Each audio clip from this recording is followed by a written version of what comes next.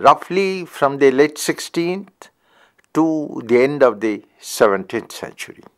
Agricultural production helped the growth of the industries based on agricultural manufacturers, as well as the trade, including overseas trade. As we all know, this was due mostly to the uniform system of administration and law established by the Mughals and long years of peace. But there is a problem of studying the agricultural production in Mughal India.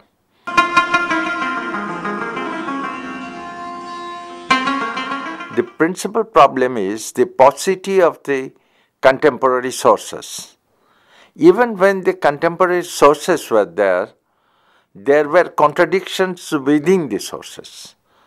We can give one example of such contradictions.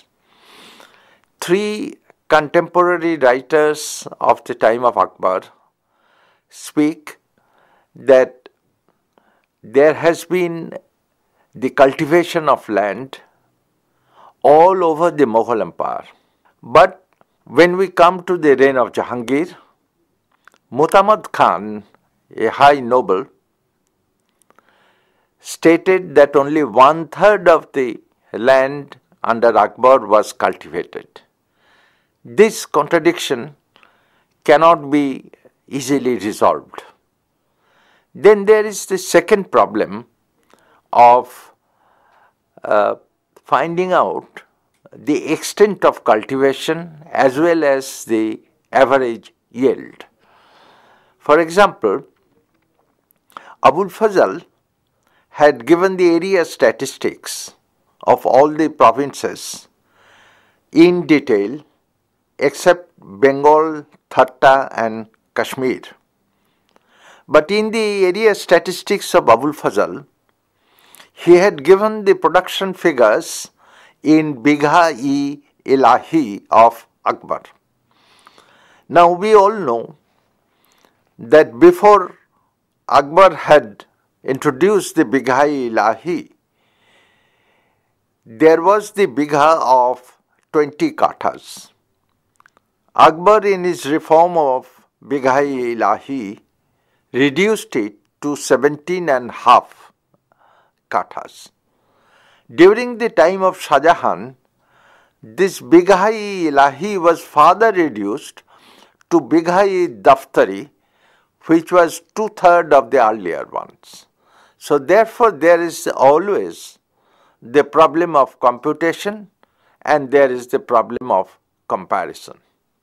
As far as the average yield is concerned, it is generally acknowledged by the historians that the average yield in Mughal India was almost the same as that of 1900.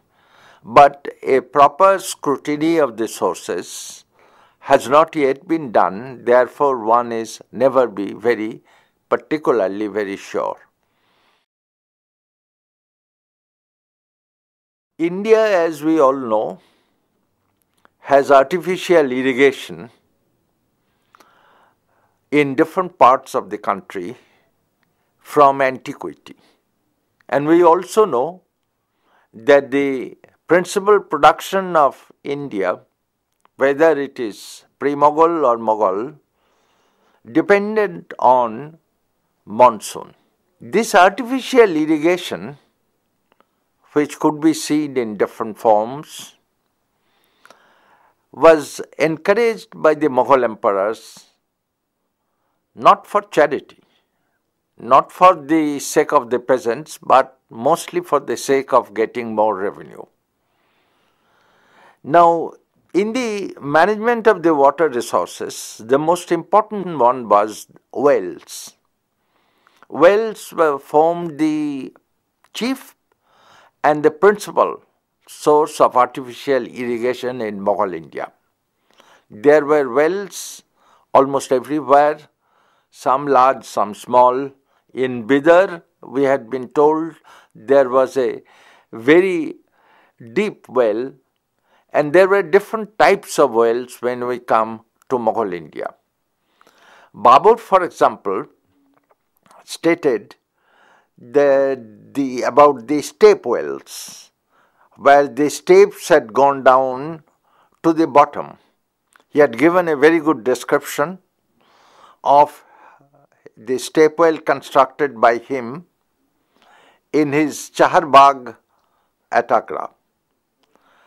The problem of the wells is that the water goes up and down depending on the season. Therefore, to get the water from the well to irrigate, not only for domestic use but mainly for the irrigation, one would require some sort of machines. In Mughal India, we know of three sorts of machines which had been commented upon by the contemporary European travelers as well. The first one, and the most costly one, was called Sakia, which the European contemporaries called Persian wheel. This is a structure with pindam gearing in a wheel with a pot or pots of chains and so on, run by the bullocks going round the circle, and the gearing helps the chain of pots to take water and throw it into the canal. This is the usual system, particularly prevalent in Punjab and adjacent areas. The second one, which is called charas, C-H-A-R-A-S, charas, is a simpler device of pots and pulleys, but here also the bullock goes round taking the water from the well. This one is possible when the water is near the surface. The third one, the Dhenkli, D-H-E-N-K-L-I, Dhenkli, is done by a lever system, that is charas plus the lever system run by the bullocks. This is also possible where the water level is close to the surface.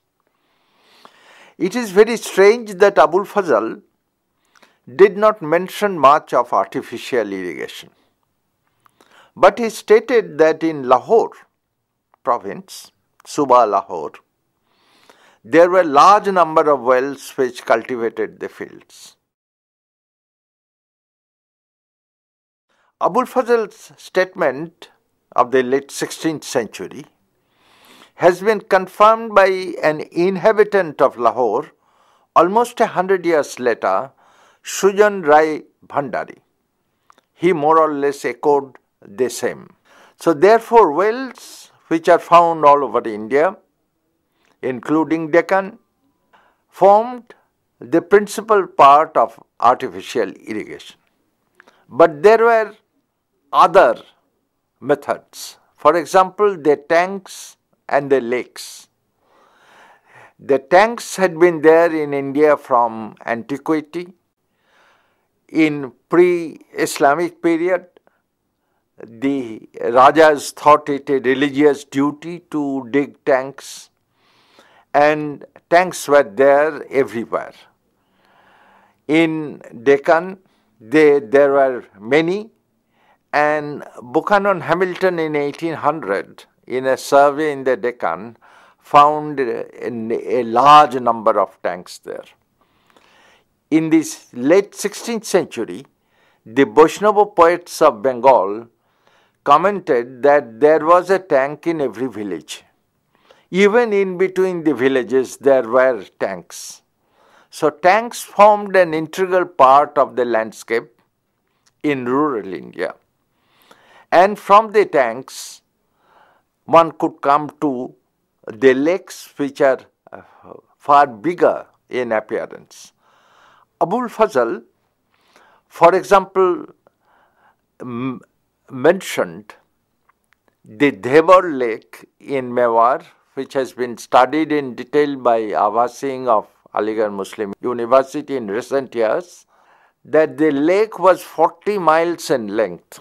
It was, of course, using the flow of water from the dams. We'll come to the dams later. But this kind of lake and tanks were there. Tavannier, in the middle of the 17th century, that the cultivation of Golconda is possible because there were a large number of tanks.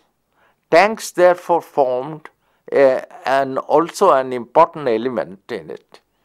There were lakes also, for example, done by the rulers as well as sometimes by panchayats in cooperation by Mughal emperors.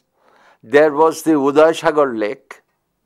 There was the Rajsagar Lake, both in Rajasthan, one of about 12 miles, another about 2 miles to 4 miles. So therefore the tanks and the lakes dotted the countryside, dotted particularly the drier regions as well as the wet regions like Bengal. Now, the problem of the tanks and the problem of the cultivation is that the rivers, they sometimes in the season flood the entire area. And the other problem was that the rivers often changed their course. For example, Beas and Chenab, in their conjunction, when they meet each other, this conjunction has been changed to 23 miles also. The flooding of the rivers is quite common. Abul Fazl mentioned Sarju and Ghagra flooding the countryside. Now, as a result of this, large number of channels from the flooded rivers come out. And these channels, quite natural channels, they help the irrigation around, they fertilize the country, and they help the peasants in a longer space of time. But the problem is that there is, in the case of the flooding, there are the problems. But in Mughal India, when the land-man ratio was in favor of man, this was thought not to be a very major problem. Apart from these natural channels, there were the man-made canals. This had also been there to a smaller extent, both in the Deccan as well as in the Indus region, Indus water region in Sindh, etc. But the Mughal emperors took some effort, made some effort to dig canals of long distance. For example, Shah Jahan excavated a canal from the hills up to Delhi, which was considered a miracle in those days. This was 78 miles. This entered Delhi in two ways, one going to the palace and the other going to the city. And even in the middle of the 19th century, one could see the canal flowing in between Chandni Chowk and the Red Fort. But this was not the only one. During the time of Shah Jahan, another long distance canal was excavated from the hills to Lahore, 84 miles. And there, at that point, 3 more canals were excavated going to 3 directions, including to Pathankot. So therefore, the canals also formed a very integral part. Actually, Firoz Shah Tughlaq had excavated a canal and on the west side of the Jamuna, and Akbar repaired it, and then this canal was extended up to Hansi. So this kind of repair of canals and excavation of new canals were continuous process in Mughal India. The only problem lies of the maintenance and supervision. The Mughals in the Lahore area had appointed a high official called Mir-e-Ab, Lord of the Water. He has three principal functions. One, to create new canals. Two, to erect dams. And three, to see that the water is equally distributed to all the peasants, so that there was no monopoly of water. So therefore, the Mughal government took particular care in creating the supply of the water resources artificially to the peasants, which certainly helped the growth of wheat and other productions. Now, there were also the dams. The most important dam was, however, beyond the Mughal Empire, but one can see the technicalities, the technology involved in it. This was the Melag Dam in Bijanagar, which allows the water from the hills to come to the city. As we all know, the palace of Bijanagar and the principal city was quite distant from the river. And therefore, this dam and the flow of the water through the canal is important. There were sluice gates, which were most there in almost all the dams, either in Bijanagar or in Mughal India.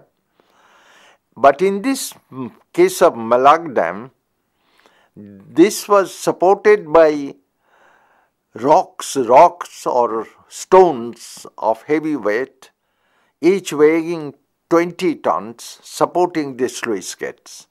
So there was a good deal of civil engineering involved in this. One of the principal problems of these canals from these dams is that sometimes the canals are lower than the fields, or sometimes they are higher than the fields. Now the Mughals, while excavating the canals, tried to adjust these problems, and they managed to do it to a great extent, because in Lahore or in Shahjahanabad in Delhi, there was no dearth of water. The water was coming quite regularly through the canals. Now, in looking at the management of these dams and etc., how much this cost, this we do not know. How much the area it helped to grow food, that is also not particularly known. But it must be, from looking at the length of the canals, from looking at the wells and the tanks and the lakes, it is certain that this is not inconsiderable. The peasants in India, according to the contemporary European travelers, were of the same skill and methodology as used by the European peasants. The peasants in India, they have their separate fields, and those who have their fields were known as khudkast, and those who do not have their fields and were employed by other peasants, they were known as pahikast. In Mughal India, despite the land available, there were quite a good deal of peasants without land because they don't have the investment to buy cows, plows, etc. The peasants in Mughal India knew certain technology. For example, they knew the transplantation of rice, the technology of it. They knew the cotton dibbling, by which the cotton is separated. They knew the seed drill, by which the products are grown. So therefore, the question of the peasants in India being backward does not arise at least up to the end of the 17th century. They were at par with the Europeans. But there was a difference. The European observers mention that the Indian peasants do not use the iron tooth in their plough. In Hindi it is called fal. That they do not use. The principal reason is that iron is very costly. It's beyond the cost of the peasant. And secondly, that the ground is more or less soft, and therefore there is no need to really to use iron tooth in the plough itself. But the peasants by and large work hard, produce good food, produce good production, and they help the Mughal administration to a great extent by paying revenue.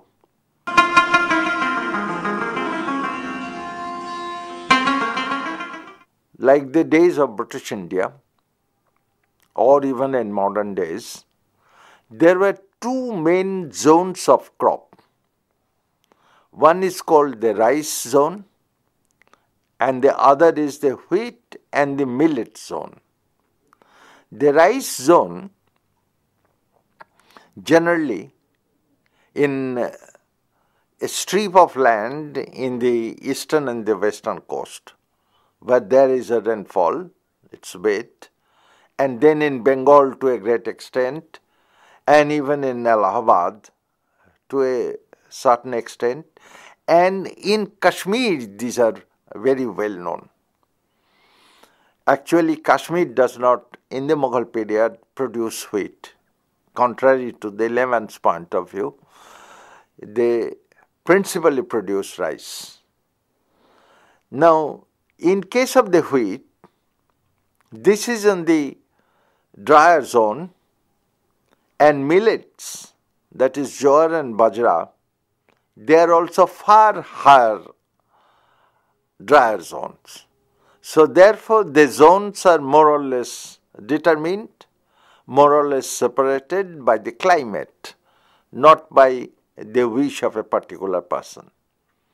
But rice is more or less grown in various parts, even in some parts at Rohilkhand, in some hill regions like Kashmir, and also in other places.